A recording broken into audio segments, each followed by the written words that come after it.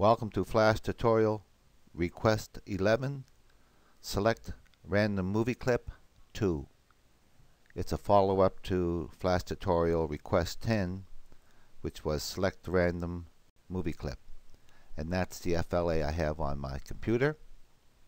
And I just want to look at the action script here and show you basically what we're going to do. We're going to keep this top section where we're selecting the random number. But what we're going to do is remove all this bottom section here. The way it's made now, a random number gets selected, and for each movie clip we have to have one of these if statements. So if there were 50 movie clips, we'd have to have 50 different if statements. That's the negative of having this format, but the positive of this format is the movie clips can have any name, because each section has the individual name of that movie clip. With this tutorial, the positive is we only have to write one small section of code, and you can have as many movie clips as you wish. The negative to doing it this new way is the movie clip names have to be in numerical sequence. So let's start by clicking right here where it says stage, and click there and come down and delete all that. Just delete it. So all we have left is this little section here where we're getting a random number and we're tracing the random number. And to make sure we delete it the right amount, I'm going to just test it, make sure I have no errors. And when I click, I get random numbers.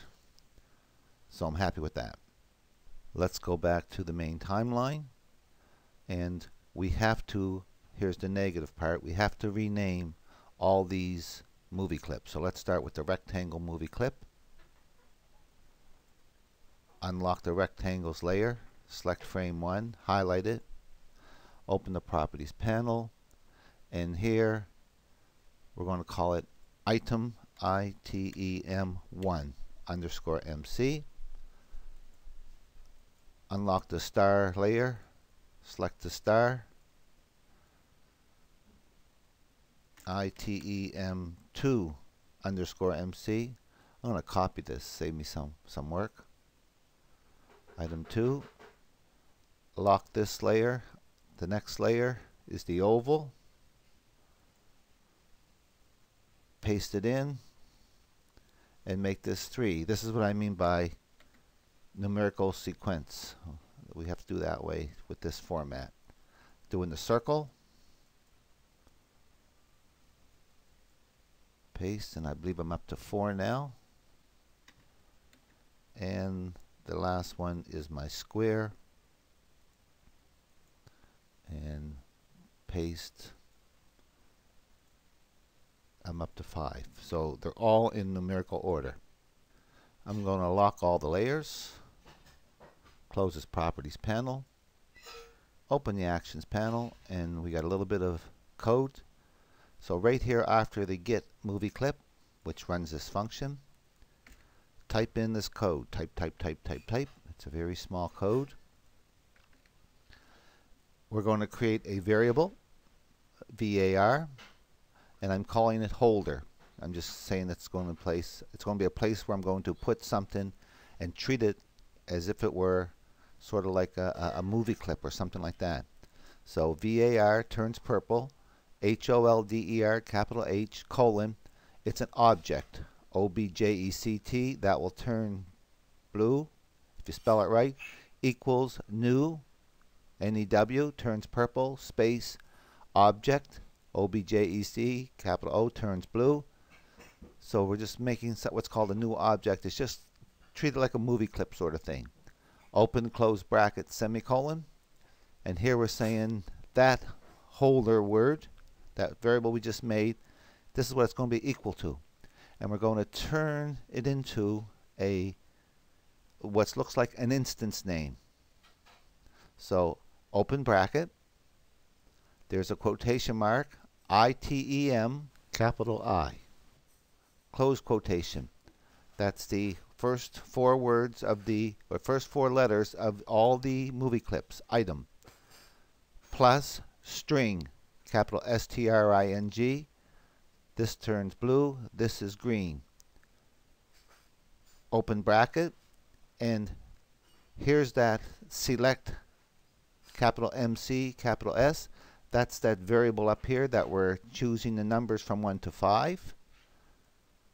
Close bracket, plus sign again, quotation, underscore MC, quotation, close bracket, semicolon.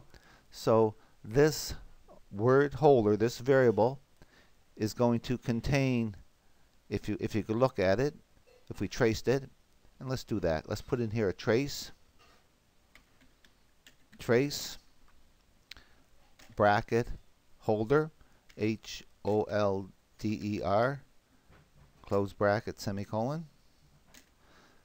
When we see this trace, it's going to say item with a number from 1 to 5 underscore MC. So it's randomly going to select a movie clip.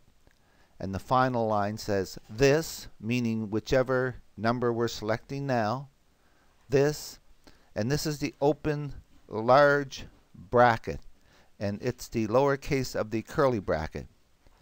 Holder, H-O-L-D-E-R, capital H, close square bracket, which is the lowercase of the close curly bracket, period, go to and play, small g, small t, capital A, capital P, that turns blue, open bracket, 2, close bracket, semicolon, and this one here is already here from the original, this button function. So when we try it, we're going to, let's go up here for a minute and let's comment out this one here. I don't want to see too many traces, so it's //. I don't want to see that. So when we press the button, we're going to create a number.